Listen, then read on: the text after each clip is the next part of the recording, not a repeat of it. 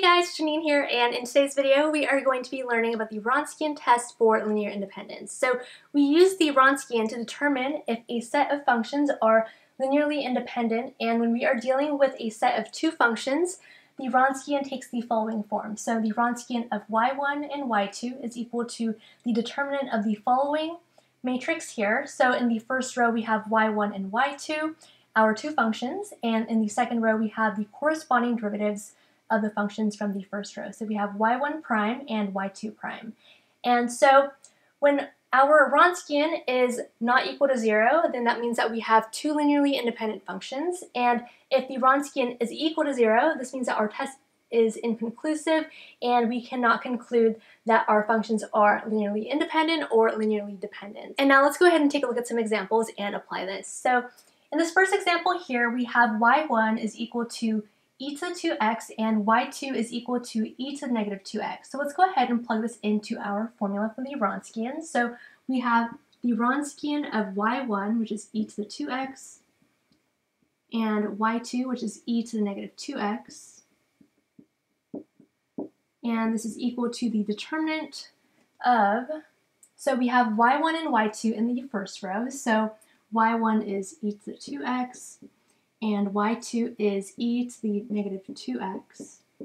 And in the second row goes the derivatives of the functions in the first row. So here we have e to the 2x, so taking its derivative we have 2e to the 2x. And then here we have e to the negative 2x, so taking its derivative we have negative 2 e to the negative 2x. So now let's go ahead and evaluate this determinant. So how we do this is we start out by multiplying the elements of our major diagonal. So we have this e to the 2x here and this negative 2e to the negative 2x here. So let's go ahead and do that. So we have e to the 2x times negative 2e to negative 2x. And then we're going to subtract from that the product of the minor diagonal. So these two terms here. So we have e to the negative 2x times 2e to the 2x. So let's go ahead and do that.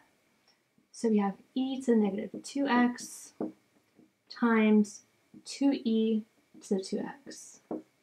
And so now what we're going to do is we're going to go ahead and simplify this. So here we have a negative 2, and then we have this exponential here, so e to the 2x and e to the negative 2x. So because these two have the same base, we can just go ahead and add their exponents. So 2x minus 2x is equal to 0. So we have negative 2e to 0. And then we have minus, and then here we have this 2 here, and then we have our exponential term. So we have e to the negative 2x and e to the 2x. So again, we have the same base, so we can just add our exponents. So we have negative 2x here and 2x here. So negative 2x plus 2x is equal to 0. And so this e to the 0 is just equal to 1, and this e to the 0 is also equal to 1. So we are left with negative 2 minus 2, which is equal to negative 4. And so that is the value of our Wronskian, and this is not equal to 0. And so what this means is that y1 and y2 are linearly independent.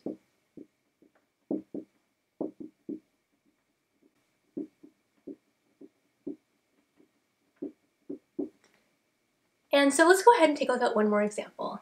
Okay, so in this next example here, we have y1 is equal to cosine of x and y2 is equal to sine of x. So let's go ahead and plug these into our formula for the Wronskian. So we have the Wronskian of y1, which is cosine of x, and y2, which is sine of x. And so this is equal to y1 and y2 in the first row. So we have cosine of x and sine of x. And in the second row goes the derivatives of the functions from the first row. So here we have a cosine of x. So taking its derivative, that gives us a negative sine of x. And so here we have a sine of x, so taking its derivative, we have cosine of x. Okay, so now let's go ahead and evaluate this determinant here. And so let's go ahead and start out by multiplying the elements of our major diagonal. So we have a cosine of x and a cosine of x. So we have cosine of x times cosine of x. And next what we're going to do is we're going to subtract the product of the elements in the minor diagonal. So we have a sine of x and a negative sine of x. So minus sine of x times negative sine of x. And now let's go ahead and simplify this. So we have cosine of x times cosine of x. So that's just cosine squared of x. And then we have a minus a negative sign, so that becomes a plus. And then we have sine of x times sine of x. So it gives us sine squared of x. So cosine squared of x plus sine squared of x is just equal to 1 by our trig identity. So this is not equal to 0. And so what this means is that our two functions y1 and y2 are linearly independent.